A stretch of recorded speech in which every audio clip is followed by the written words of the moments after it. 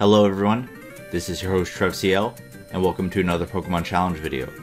It's time we finish up this Emerald Kaizo Elite Four challenge, this time only using Pokemon originating from the Hoenn region. Emerald Kaizo certainly treated the Hoenn region Pokemon well, buffing some Pokemon to insane levels of power. Add in the region naturally having 2 pseudo-legendaries and strong Pokemon already, and you've got a recipe for the strongest team so far in the mini-series. With so many powerful options, choosing only 6 was tough. Here's what I ended up going with. Starting off strong with possibly the most buffed Pokemon in the game, we have Moby Dick the Quiet Nature Wailord. Despite losing 10 base HP and having its speed stat literally cut to a base stat of 1, Wailord now has 110 in each of its attack, special attack, and special defense. Also having its defense boosted from 45 to 64, Wailord is almost like a water-type Blissey with much more power.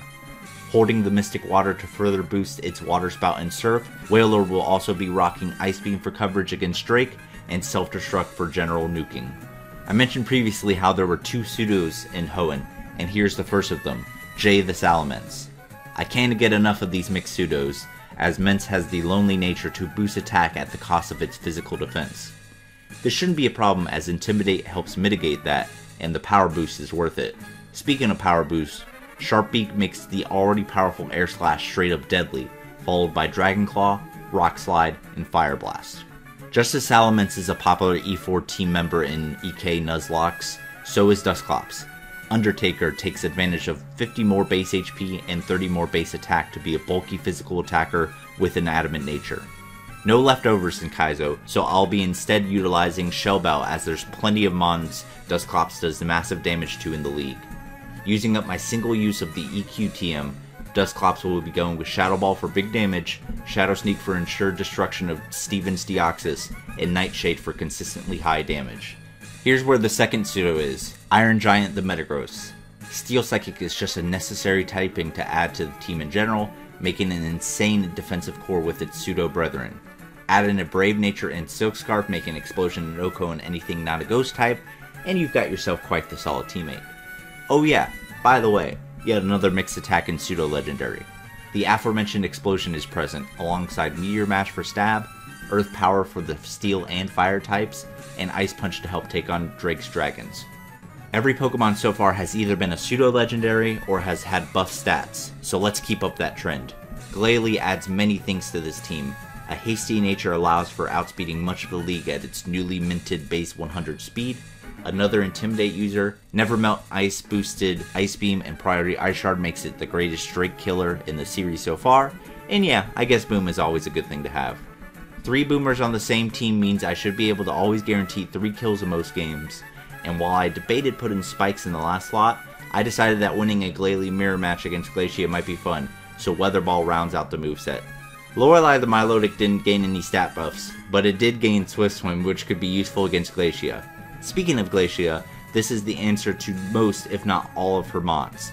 Another Shell Bell user, I'm looking to abuse that huge Spit F stat with a Calm Nature to knock out many a special attacker with Mirror Coat. Finishing up the set are the water type standards of Surf and Ice Beam, with the ever useful Recover in the last slot.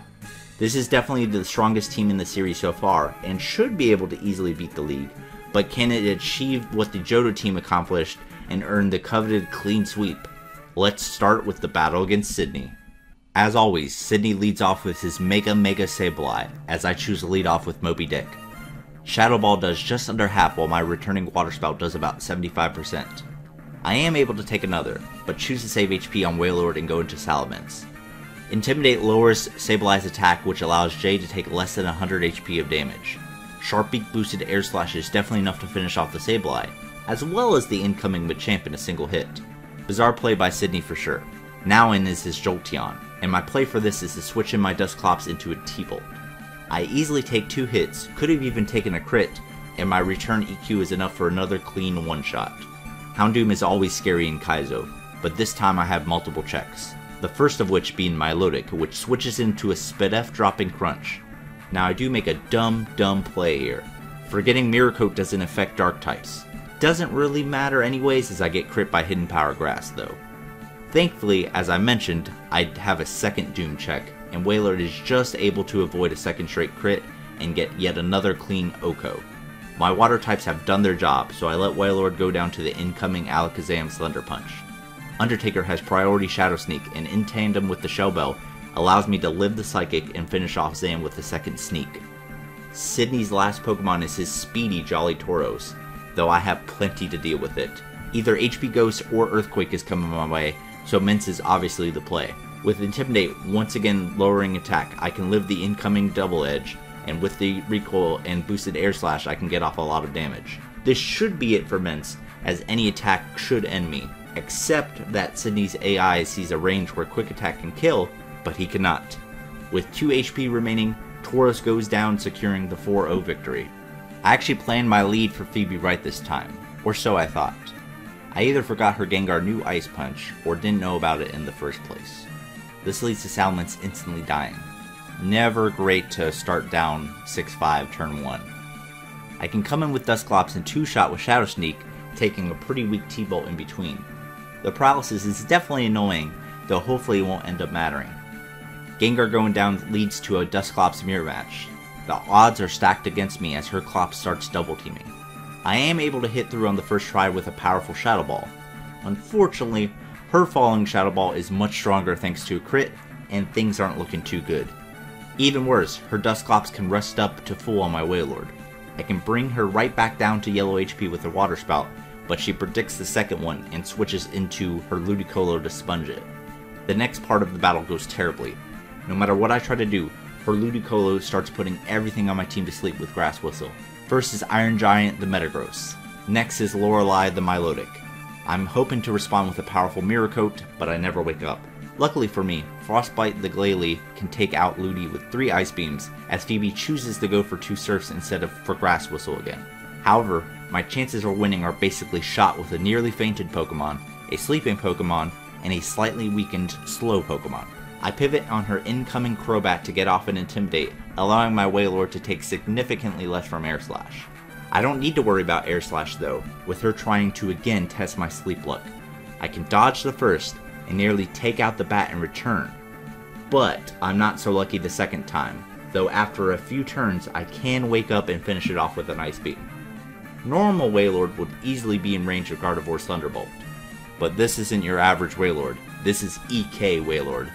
I live on 12 and respond with a Self-Destruct, and down goes Gardevoir. I only have the sleeping Metagross left against her weakened Clops and full health Sableye. However, here's where Metagross proves just how much of an Iron Giant it is. Despite Sableye starting its double team shenanigans, Metagross is able to wake up, hit every single one of its Meteor Mashes, with one even getting a pivotal attack boost, and after taking out Sableye, the weakened Clops easily falls to a +1 mash, leaving me with the very narrow 1-0 victory over Phoebe. Now I wish I could say that after that improbable comeback, that the rest of the league went smoothly as I cruised to another 0 reset E4 run, just like I did in the Johto video. But I did not. A combination of questionable plays at best and unfortunately timed hacks leads to Glacia absolutely stomping me. While it was only a 2-0 loss, the score does not reflect the domination I endured. The second attempt goes much more smoothly as I lead with Metagross instead of Glalie this time. This leads to me easily taking a Weather Ball, allowing me to OHKO back with a mash. This also means no spikes, which was a big problem in the first attempt. I need to keep Iron Giant for later, and Wailord can easily sponge hits from her Dewgong all day. I had hoped Water Spout plus Surf would be enough in the rain, but that combo came up just the tiniest bit short, with Dewgong living with a sliver of HP.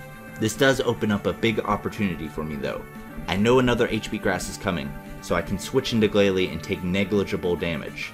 Even 4 times resisted, Priority Ice Shard can pick off the heavily weakened Dewgong. In next is her Swampert, and I make what looks to be a highly questionable play. I know the incoming attack is Ancient Power, but despite that, I switch into Mince. I'm trying to Intimidate Pivot to allow Glalie to live a hit from Swampert and go boom. This almost doesn't end up working out, as on the predicted Ice Beam into Mince, she actually went for Yawn. I thankfully dodged, and even with an accuracy drop from Muddy Water, Explosion is obviously enough to trade Glalie for Swampert.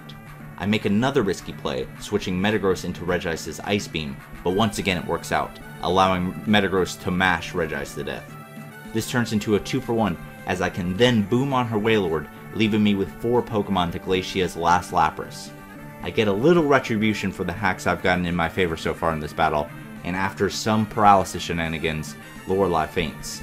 It was able to get off massive damage with Mirror Coat first, which allows Ments to come in and... whoops, forgot about Ice Shard. As I was saying, this allows Dusclops to come in, take the rain boosted Hydro Pump not too well from Lapras, and respond back with Shadow Ball for the second attempt victory. Drake leads off with his ever dangerous Soldu Latios. My best play is to hope for no crit on my Lodic, which is thankfully the case. One Mirror Coat later, and I'm now facing down Tyranitar. I know Drake will either choose to go for Ancient Power, which Metagross will take easily, or Dragon Dance like he ends up going for. Iron Giant is no slouch however, and EQ doesn't even bring me down to red while my Meteor Mash brings it down to no color at all. I have no good switch into the Ments, so I need to sack Gross. But now, Drake's about to get frostbitten. Down goes Salamence to a single Ice Beam with Dragonite coming in to follow. Thanks to Thick Fat, it can live one Ice Beam in red HP. Here's where Ice Shard comes through though, outspeeding +1 Dragonite and finishing it off. And while I can't take down his Latios due to sheer natural bulk and Soldew, I can bring it into red before Glalie run is finally over. Easy pickings for a Dusclops Shadow Sneak, and after taking a few Dracos from Kingdra, Undertaker pins Drake for the rather simple 4-0 victory. The opening to Steven's champion battle needs no introduction. Fire move from Ments to bring down Metagross to low HP, prompting it to go for Explosion. Switch into Dusclops for the free KO.